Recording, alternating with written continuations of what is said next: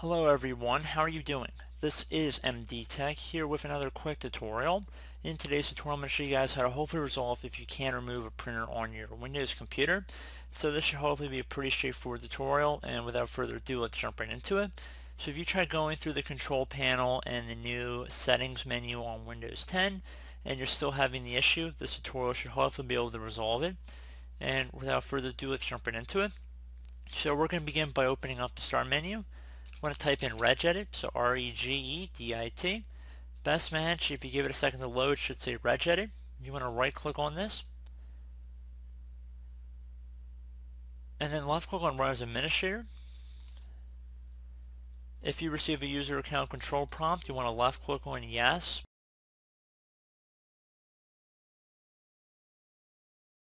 So now you want to expand the H key local machine section, so either double click on it or left click on the little arrow next to it to expand. Now you want to do the same thing for system, so expand that one as well.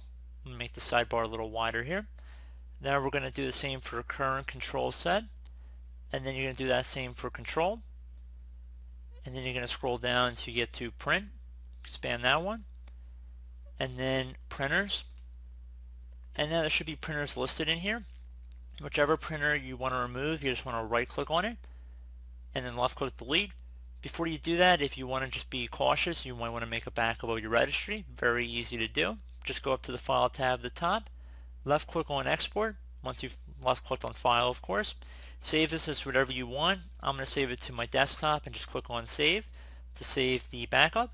And then once you've done that, now you actually have a backup saved if you ever wanted to go back and redo something if you made a mistake. And in order to import it, it's very simple. Just go up to File, Import. This will import the backup. If you made a mistake, it should restore it back to that backup. So let's say we want to remove the Microsoft XPS document writer. Just right click on it, left click delete. Sure you want to permanently delete this key and all of its subkeys. Left click on Yes.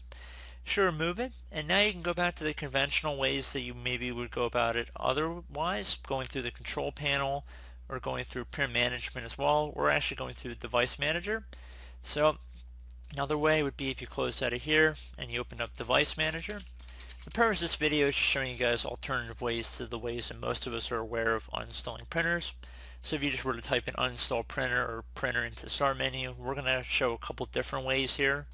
It's basically what I'm trying to achieve in this tutorial. So then you go underneath print queries, you can expand that. So if there's any printers listed in here, just right click on it and then you can left click on uninstall device as well. So just another way of how to do it. And I do hope this brief tutorial was able to help you guys out. And as always, thank you for watching, and I do look forward to catching you all in the next tutorial. Goodbye.